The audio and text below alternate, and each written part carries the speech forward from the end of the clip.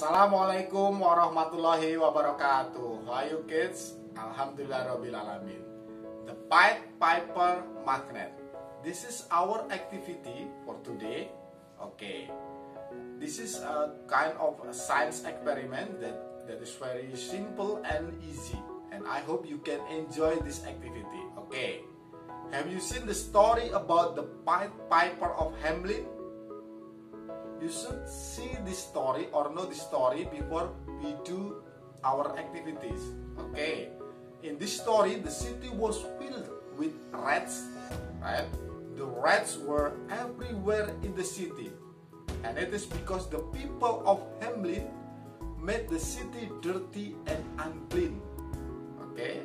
And so today we will have a game or an experiment to catch the rats. Okay, you have got a picture of rats like this.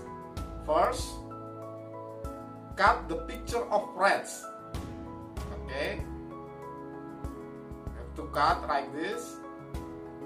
All of the picture, and they like this. Okay. Next, you also have got some paper clips, right? Put the paper clips on the rat's nose like this. On all of the picture of rats. Okay, like this. Okay.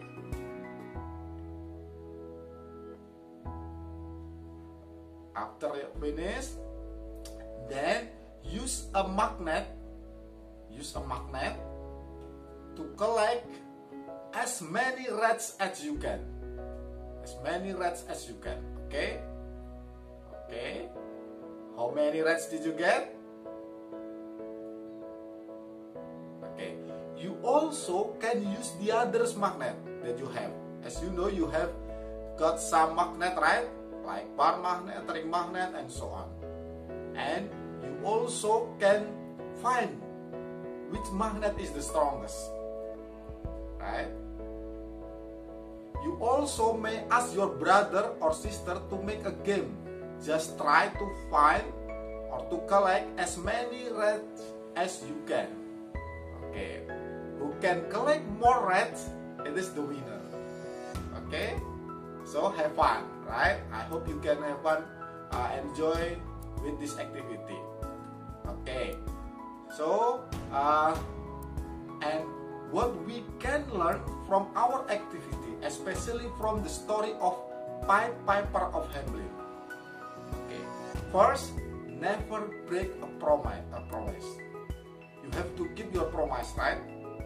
And if you don't want our city or our environment like Hamelin, that there were so many rats, we have to keep our home or our environment or our city clean, right? Okay, that's all.